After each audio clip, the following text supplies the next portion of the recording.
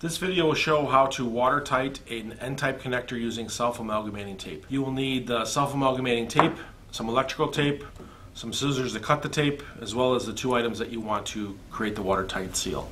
Step 1 is to hand tighten the N-type connector to the bulkhead. Ensure that it is securely attached to the bulkhead. The next step is to determine how much amalgamating tape you'll need. You should be able to wrap around the N connector twice. Cut the tape. Pull back the adhesive. Wrap the tape around the connector. As you're wrapping it, pull on it so that it creates the watertight seal. You should see no exposed metal when you are done.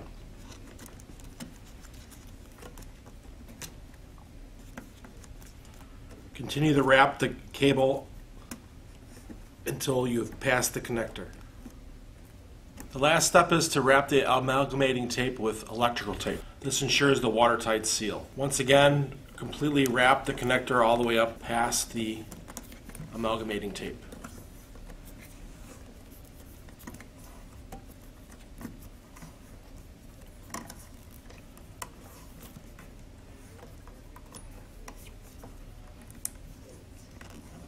And now you have properly watertight your connection.